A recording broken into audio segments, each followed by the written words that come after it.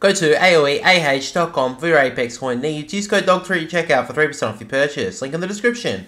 G'day guys, DYLIEDOG here. Now in today's video I'm going to be talking about some massive leaks about the Season 15 Battle Pass and 2 events. That's right, not only do we have some big information about the 2 events coming this season, and the information from yesterday's video about the Season 15 Legend in Catalyst, but today we also have some news about the skins coming with the Season 15 Battle Pass and 2 events. Now, this information has come from KralRindo, and first off we have skins coming with the Magic Goth Battle Pass, which include epic skins for Loba, the R301, Seer, and the Alternator, and we have rare skins coming for R99, the Sentinel, the RE45, the Flatline, the L-Star, the Ether 8, the Mastiff, the Rampage, Gibraltar, the Triple Take, the Alternator, the Wingman, the 3030 Repeater, the Prowler, and the Spitfire. Next up we have skins coming for the Magic Snow Beast Collection event, which includes a legendary skin for Newcastle, and epic skins for Horizon, Mad Maggie, Mirage, and Wraith.